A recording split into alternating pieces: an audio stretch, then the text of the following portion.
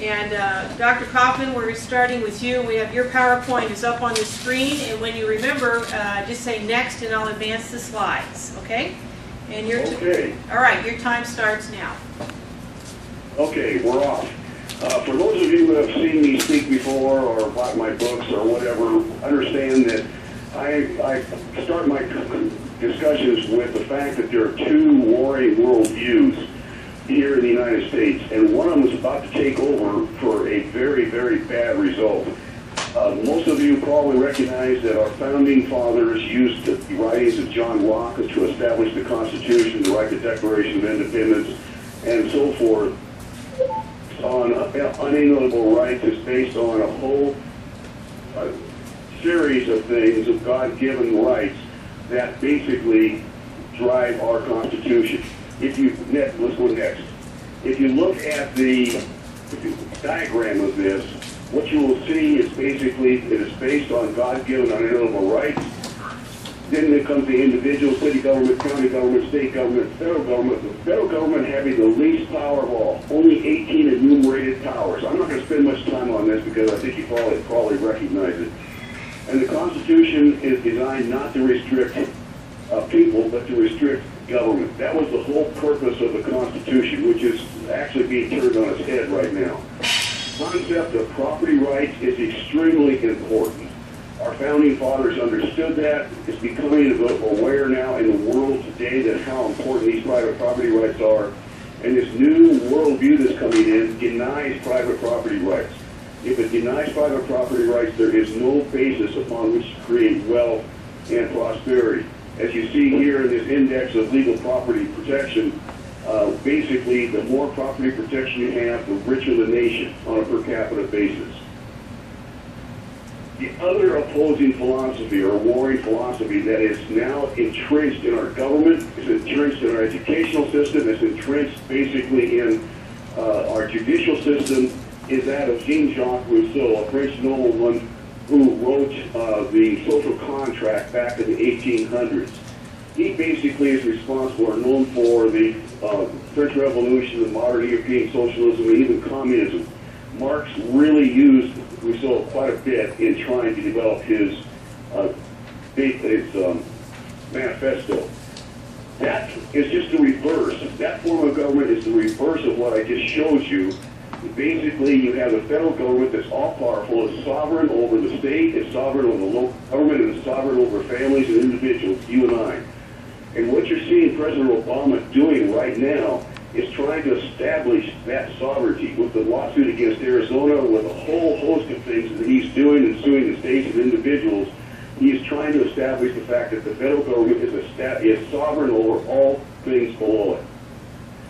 Now, I just come out with a new book. This just came out this week, basically called Plundered. Why don't you go and do next again? I'm sorry, I haven't been saying next. I hope you've been going next as you've been going along here. No, you should be seeing a book of my book, picture of my book, Plundered, on the screen. We have it. And underneath that, I would like to give each and every one of you a free copy of this book if you like me by going to epinc@roadrunner.com and being able to get the book, and we'll send it to you free of charge. The purpose of that is that we need to have people understand what's at stake in this election. It's a huge, huge election, as you well know. I'm not telling you anything you don't know. And this book will really help you put together the understanding of what is really going on in this country, from a philosophical as well as a fundamental standpoint. The progressive ideology is primarily talking about progressive ideology and how it's destroying America. We have two things. Michael's very familiar with these. You have Republicans within the Republican Party, neocons and rhinos. They control the Republican Party. The Democrats to the far left, those are the progressive liberals, they control the Democratic Party. Both of them, if you go next now, down to the Republicans, the neocons, basically have a fascist type of mentality. They believe in this concept of the government working closely with industry. The Democratic far left, or those progressives, are more interested in socialism and Marxism. And you're really seeing that with this administration. Centralized government both of them want a centralized government. Now the neocons or the rhinos, or what we call night rhinos, that's next. I keep forgetting to say next. What we're seeing here is the fact that they all want centralized government. That's why when the Republican Party is in control, nothing ever changes. There's still more and more being brought to the central government. Eventually they want to create a world government. So understand that that's the ultimate end game, is to create a world government. And then next, the Republicans want the world's policemen. They generally jump into war very easily. They're very militaristic and so forth. Whereas the Democrats are really striving for massive social programs. They believe that they can control all the problems in the world if they just had a program big enough. And that goes with taxes as well. The Republican neocons basically want public-private partnerships where the government works very closely in a fascist relationship with industry. And of course, you're fully aware of the Trans-Texas Corridor. That's a classic example of the public-private partnership where the state of Texas entered into an agreement with Centra, a Spanish firm, to build the Texas corridor that was going to go into Oklahoma, except you guys stopped it. On the other hand, you have the government on the Democratic far left. You have the government control of everything. They really honestly believe that if the government was controlling everything, with of course at the head, all of our problems would be solved. And we'll see what the Republican or neocons are controlled capitalism. When I say capitalism, I don't mean the classic capitalism or basically free market enterprise. What I'm talking about is a controlled system where you have thousands of laws and so forth that basically keep out new entries into whatever area that you want to have, and basically becomes a cushy job, a cushy situation for the existing companies and so forth that are in control. On the Democratic far left, you have extremely heavy taxation. No tax is a bad tax, and they really do want this in the sense that they believe that if they have enough money, they can solve all problems. Then finally, some examples. Nixon was a neocon. Both President Bushes, Lindsey Graham of South Carolina, Olympia Snowe of Maine, Romney. I'm not sure, but I suspect Romney is. There's every indication that he is. We'll see a little bit more as things go along. Obama is definitely a classic liberal progressive. Pelosi, I think Pelosi's actually gone over the edge. I think she basically is certifiable. Reed, Maxine Waters is basically a communist. She says so, and so is, or not so is, but Chuck Schumer is another example of the far left progressives. The actual Congressional Progressive Caucus, if you actually get into some of their internal working documents, what you will find is that they are definitely Marxist. Now, it comes from this philosophy, from the social contract. I'm not going to go into it, I normally do, but I don't have time this morning. What I want to do is really focus on a couple of key points. He really hates Christianity. Hates Christianity. And what we're seeing today, of course, is the same thing happening with the current administration and the progressive movement, the progressive media, and so forth, despise Christianity. The whole issue with the First Amendment rights of the Catholic Church and so forth is a classic example of how this is being formulated in political themes. And then finally, this is what's disturbing, is that Rousseau wrote this in the social contract, and I'm going to go down to the second paragraph. If he does not believe, in other words, if you don't believe the civil religious tenets of the faith, in other words, he created his own religion, let him be punished by death. He has committed the worst of all crimes. And we're really seeing that. We saw that in spades in the French Revolution going next. Are you keeping up with me? I'm sorry, I keep forgetting to say next. Yes, we are. You should be seeing a picture of the French Revolution now. There we are. Yes. That particular revolution is one of the most bloody in the recent history of modern warfare. It is basically unbelievable what they were doing. They were actually ripping limbs off of living people, pulling them apart at the seams because of their belief that we have to have this form of government or they're going to have no government. This is during the French Revolution. It was horrible. And what we have seen since that time, with all of the advancements of Marxism around the world with communism, is that there are hundreds of millions of citizens that have been murdered by their government on this principle. It is really a devastating concept of government. Really is. It always leads to some sort of disruption. We're seeing that today. What really got me, and really led me to write the book Plundered, was this book, The Crowd. It was written in 1895. We're on a new slide now, by the way. And that particular book was written by Gustav Le Bon, basically a psychiatrist, one of the earliest psychiatrists in that field of study, where he studied what was happening during the late 1800s. And what he saw was shocking. I just want to abbreviate this, where he says the sentiments and ideas of the persons involved take one and the same direction, and their conscious personality vanishes. A collective mind is formed, but presenting very clearly defined characteristics. That's exactly what we're seeing today. The same goes on to say that it's no longer this person's or himself, but has become an automaton who has ceased to be guided by his will.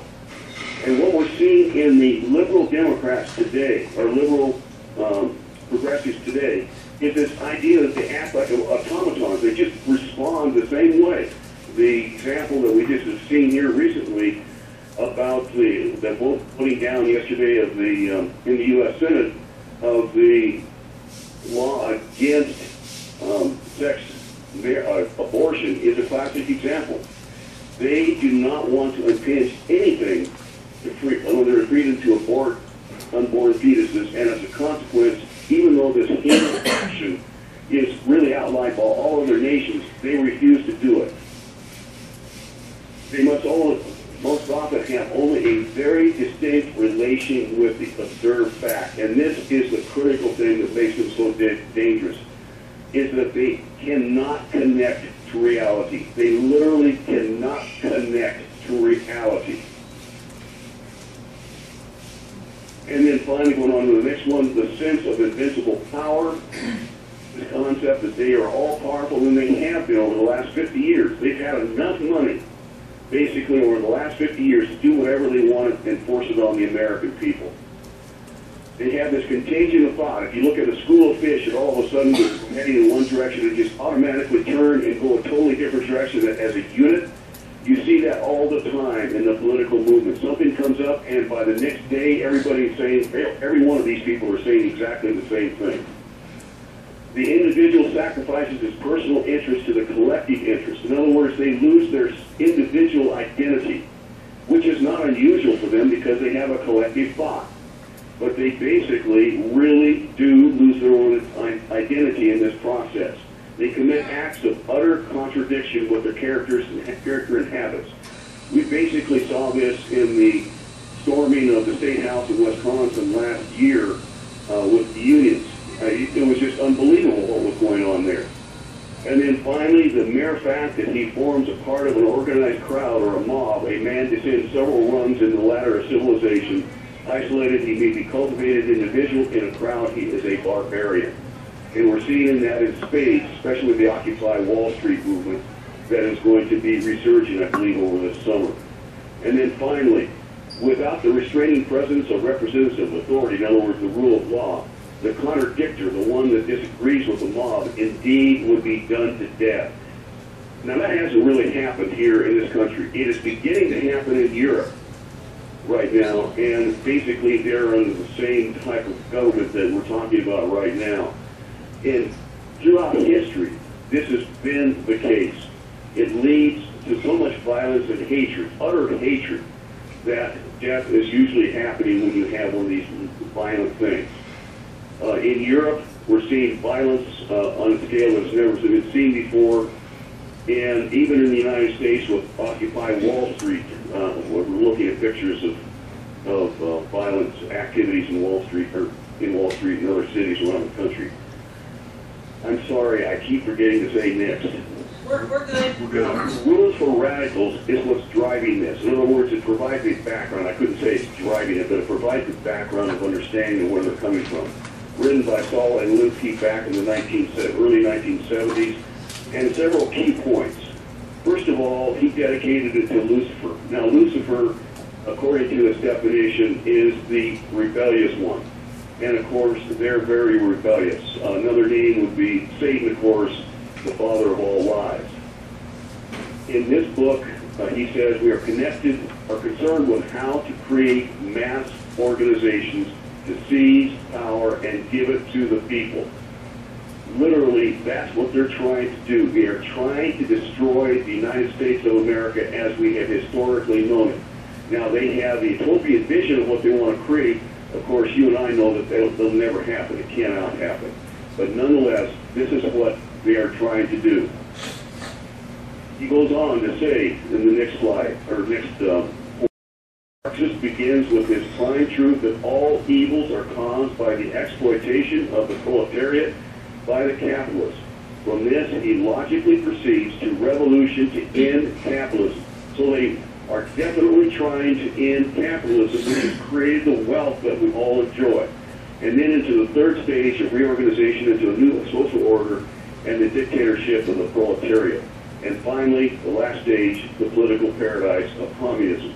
So their ultimate goal is Marxism or communism, and you have to understand that. It's a very weak Achilles heel.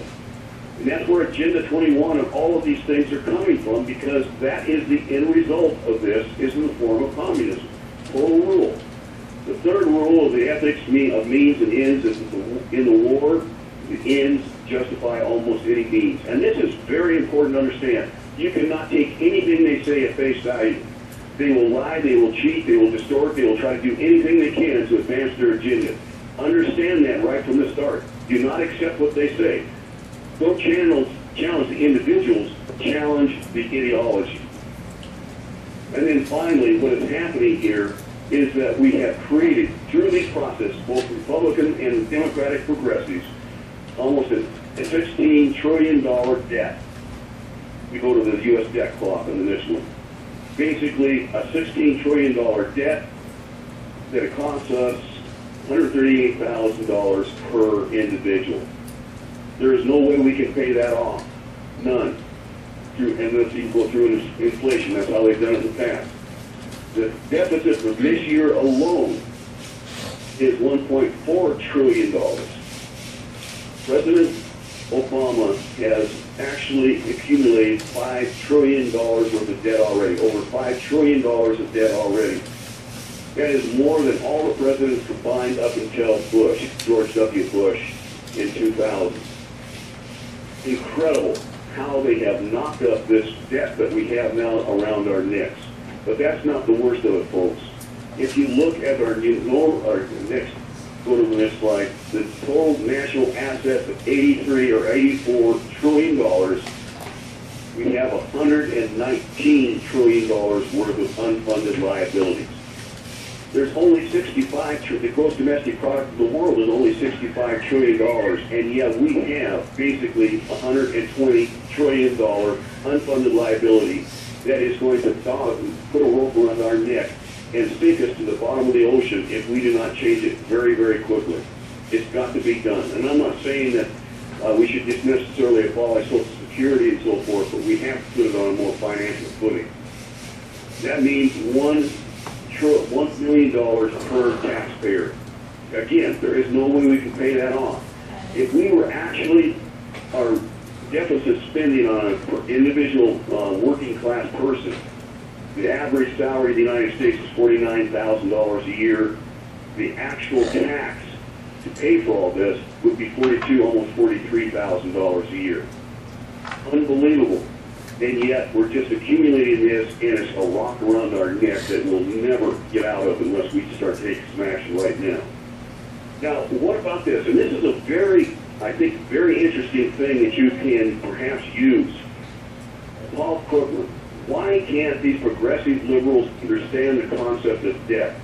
Because their ideology blinds them. They cannot see the consequences of debt. Krugman said this in January. When people in D.C. talk about deficits and debt, and by and large, they have no idea what they're talking about. Well, it's Krugman that doesn't have any idea.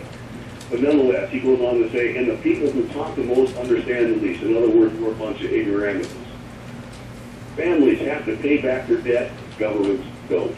All they need to do is ensure that debt grows more slowly than their tax base.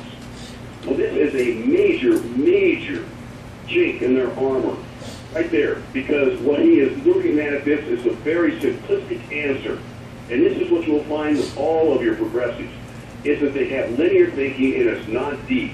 They have no understanding of critical thinking whatsoever, because this does not take into account what China is going to do. China is attacking the dollar as the world reserve currency right now. You haven't heard about that, but they are. If we lose the world's reserve currency, we're dead in the water, because tens of trillions of dollars is going to come back on our house in the United States, and there's no way we can pay that off. It's going to be hyperinflation.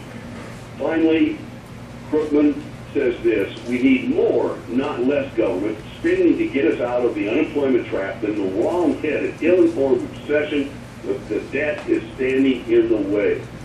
Understand that they honestly believe that they can just continue to plow into more and more and more debt because it's the best thing to get us out of the recession that we're in. And of course, you and I know that it's not true. Every case where we've gotten out of a recession or depression in the past has been done by cutting back the size of government. Now, this is the last couple of slides here. Going to the next slide with the disconnect from reality. Dr. Lyle Rossiter says this. He's had 40 years experience as a psychiatrist with many studies. He said the degree of modern liberalism and irrationalities far exceeds any misunderstanding that can be attributed to the faulty fact-gathering or logical error. Under careful scrutiny, progressive liberalism's distortions of the normal ability to reason can only be understood as a product of psychopathology. Modern liberal minds, its distorted perceptions, and its destructive agenda are the product of disturbed personalities.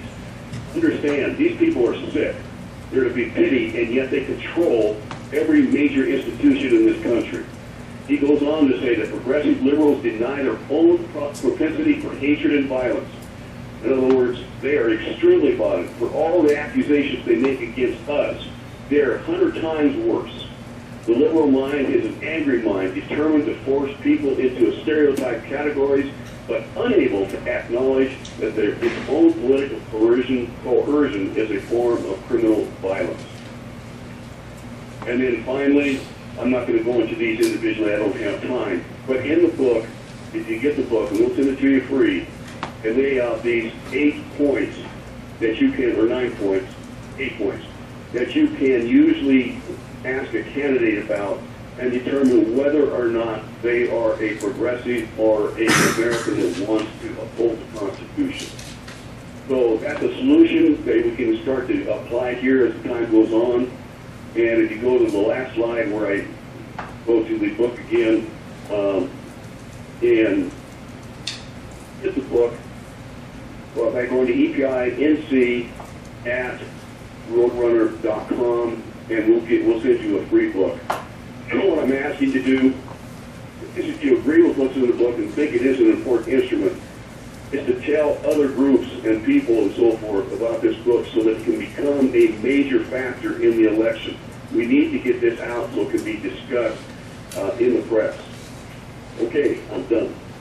Thank you, Dr. Coffman, so much. And can you stick around through the whole call, because I think we have some people with questions after the other presenters. Yes, I'm sure you do.